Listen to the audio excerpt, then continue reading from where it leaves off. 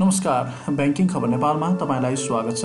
लोकसेवाले लिने परीक्षा विशेष गरेर हामीले विभिन्न भिडियोहरू प्रस्तुत गर्दै आइरहेका छौँ। च्यानल मार्फत र च्यानललाई सब्स्क्राइब गर्नुभएको छैन भने आज सब्स्क्राइब गर्नुहोस्। तपाईलाई बैंकको परीक्षा दिँदै हुनुहुन्छ भने हामीले प्रस्तुत गरेको भिडियोहरू तपाईको लागि धेरै नै उपयोगी हुनेछ।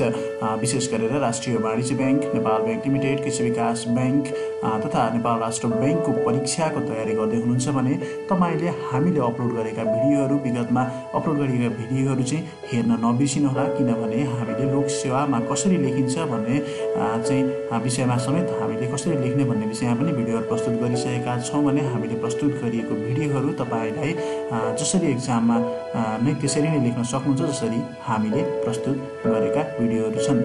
तपाईले एक्जाममा लेख्ने तरिकासहित हामीले प्रस्तुत गरेका छौँ। तपाईँ परीक्षा दिँदै हुनुहुन्छ भने अवश्य पनि च्यानललाई सब्स्क्राइब गर्नुहोस् र भिडियोहरू एकपटक हामीले प्रस्तुत गरेका विषयगत जस्तै बैंक तथा वित्तीय क्षेत्रको भूमिकाहरूको विषयमा बारम्बार लोकसेवाले सोधिरहेको हुन्छ। नेपाल बैंक लिमिटेड को चाहिँ भूमिकाको विषयमा हैन, फाइनान्सियल बैंकिङ अवसर चुनौतीहरूको विषयमा सोधिरहेको हुन्छ। वित्तीय विवरणहरूको विषयमा पनि सोधिरहेको हुन्छ भने हामीले विगतका केही हप्ताबाट चाहिँ नेपाल राष्ट्र बैंकको योग्यता परीक्षामा सोध्न सक्ने र सम्भावित धेरै महत्त्वपूर्ण क्वेशनहरू चाहिँ हामीले प्रस्तुत गर्दै आइरहेका छौँ। आज पनि तपाईलाई चाहिँ परीक्षासँग सम्बन्धित, इकोनोमिक्ससँग सम्बन्धित विभिन्न प्रश्नहरू लिएर आएका छौँ आजको भिडियोमा। च्यानललाई सब्स्क्राइब गर्न नबिर्सिनुहोला। पहिलो प्रश्न रहेको छ, विनिमय पत्रमा कतिवटा पक्षहरू रहेका हुन्छन् भनेर हुन्छ। यसो 3टा रहेको छ एन्सर। पुँजीको आधारमा उद्योगहरू कति प्रकारका हुन्छन्? 5 प्रकारका हुन्छन्। इकोनोमिक्स शब्दको प्रयोग कसले गरेका हुन्? जेनोफोनले गरेका हुन्। फादर अफ इकोनोमिक्स भनेर एडम स्मिथलाई चिनिन्छ। नेपालमा आवधिक योजनाको सुरुवात भनेको 2013बाट चाहिँ सालबाट चाहिँ सुरुवात भएको हो। 65% खर्च भएको थियो। 33 करोडको बजेट रहेको थियो।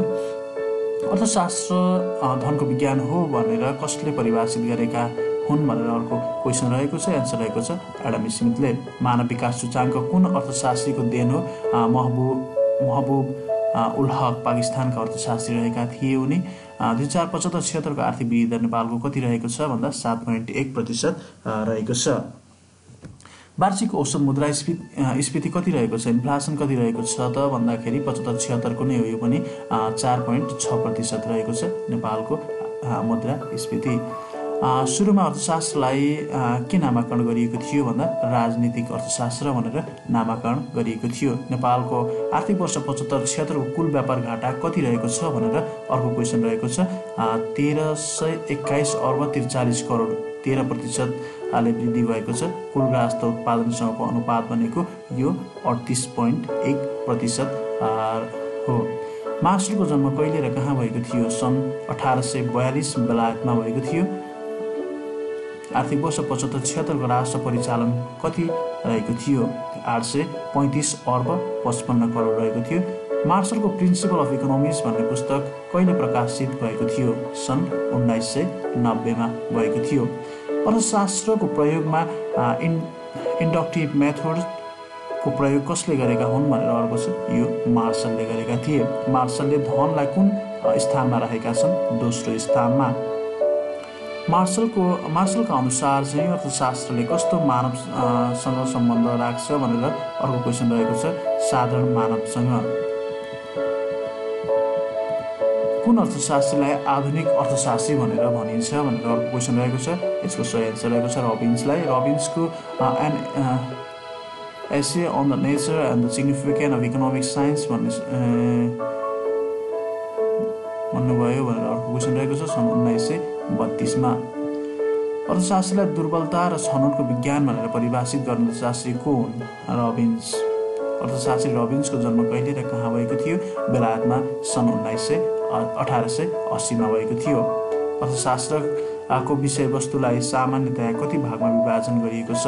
2 भागमा विभाजन गरिएको छ। अर्थशास्त्रलाई सूक्ष्म र बृहत गरी छुट्याउने अर्थशास्त्री को हुन्? यो फिन्चले छुट्याएका थिए। सूक्ष्म र बृहत अर्थशास्त्रको प्रयोग कहिले भएको थियो? सन् 1993 देखि भएको हो। माइक्रो इकोनोमिक्स ग्रीक भाषाको कुन शब्दबाट आएको हो? माइक्रोसबाट आएको हो। माइक्रो इकोनोमिक्सको प्रवर्तक को हुन्? मार्सल। बृहत अर्थशास्त्रका प्रवर्तक को हुन्? बृहत अर्थशास्त्रका प्रवर्तक भनेर किन्सलाई बुझिन्छ। सूक्ष्म अर्थशास्त्रलाई अर्को के नामले पनि चिनिन्छ? प्राइस थ्योरीको रूपमा पनि लिने गरिन्छ। सूक्ष्म अर्थशास्त्रलाई कति भागमा बाँडिएको छ?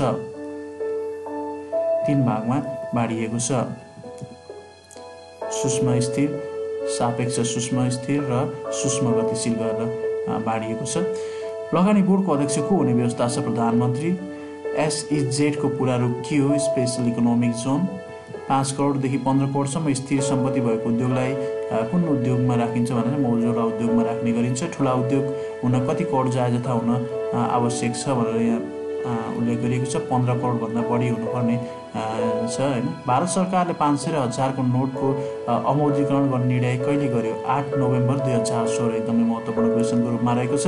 नेपालमा सर्वप्रथम नोट निष्कासन कहिले भएको थियो? विक्रम सम्वत 2003 साल असोज 1 गते भएको थियो। केन्द्रीय बैंक र पुँजी बजारको सम्बन्ध कस्तो हुन्छ? अप्रत्यक्ष सम्बन्ध रहेको हुन्छ। केन्द्रीय बैंक र मुद्रा बजारको सम्बन्ध कस्तो रहेको हुन्छ? प्रत्यक्ष सम्बन्ध रहेको हुन्छ। यहाँ तपाईले पुँजी बजारसँग अप्रत्यक्ष सम्बन्ध र मुद्रा बजारसँग चाहिँ प्रत्यक्ष सम्बन्ध रहेको हुन्छ, तपाईले बुझ्नुपर्ने हुन्छ। आर्थिक सर्वेक्षण 2076-77 अनुसार नेपालको प्रति व्यक्ति आय कति रहेको छ? 1034 अमेरिकी डलर रहेको छ। आर्थिक सर्वेक्षण 2076-77 अनुसार कृषि क्षेत्रको योगदान कति रहेको छ? 26.9%। औद्योगिक गणना कति वर्षमा गरिन्छ भनेर उल्लेख गरिएको छ। अर्को क्वेशन रहेको छ 5-5 वर्षमा औद्योगिक गणना गरिन्छ भने कृषि गणना 10-10 वर्षमा गरिन्छ। नेपालमा कहिलेदेखि कृषि गणनाको सुरुवात भएको हो? विक्रम सम्वत 2018 सालबाट सुरु भएको हो। 2068 सालमा भएको कृषि गणना कतिौं गणना हो भनेर यहाँ उल्लेख गरिएको छ? 6औं गणना रहेको छ। मौद्रिक नीति कति प्रकारका हुन्छन्? मौद्रिक नीति 3 प्रकारका हुन्छन्। व्यापार कति प्रकारका हुन्छन्? 2 प्रकारको, राष्ट्रिय र अन्तर्राष्ट्रिय।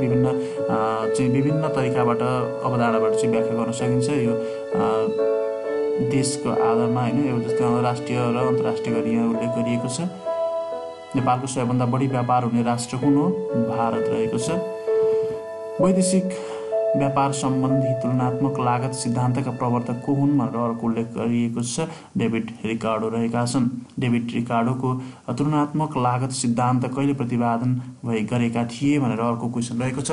सन् 1817 मा गरेका थिए। औद्योगिक प्रवर्धन बोर्डको अध्यक्ष को हुने व्यवस्था छ? उद्योग मन्त्री वा राज्य मन्त्री हुने व्यवस्था रहेको छ। अर्को रहेको छ नेपालको कृषि योग्य भूमि कति प्रतिशत रहेको छ भनेर अर्को क्वेशन रहेको छ। 50 मा 17.97% रहेको छ। तपाईलाई भिडियो कस्तो लाग्यो? एकदमै महत्त्वपूर्ण हुनेछ भन्ने हामीले अपेक्षा लिएका छौं।